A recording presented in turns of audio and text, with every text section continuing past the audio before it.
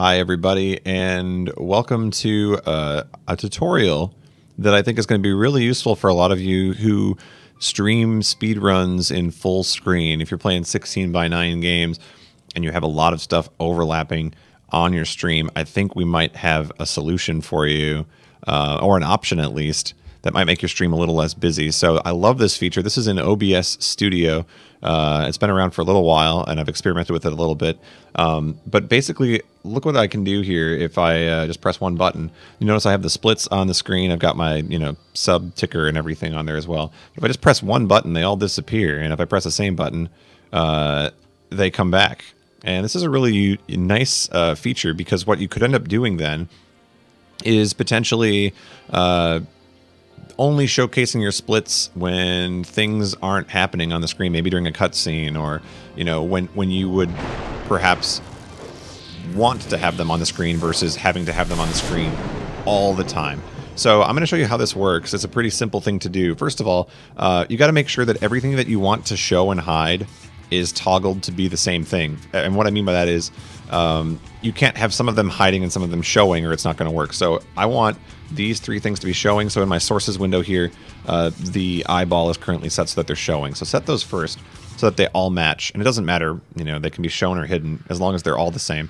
Then when you're going to go into the file menu here and go to settings, and then go to hotkeys. And when you go to hotkeys, you're going to scroll down to your scene. This is going to list all of the scenes that you have.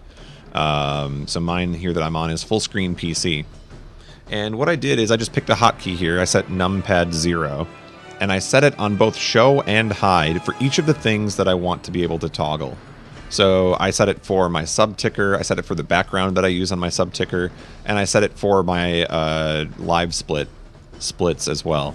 So set the same key for all 6 of these here, in my case, or however many things that you want to hide on yours, and then click OK. And then it's just a matter of pressing the button, and it will take away all of those things that you want to hide. So it's beautiful. If you're playing in the middle of a speedrun and you want people to be able to just see the 16:9 game, you'll be able to do that with this feature, which I think is really awesome. And then maybe there's a break in the action, you want to bring the stuff back up, well, there you go. So I hope this helped you. If you want to see more tutorials like this in the future, I'm looking to add more things. This is kind of a new endeavor for me. I think I want to kind of teach people some of the streaming tips that I've learned over the years.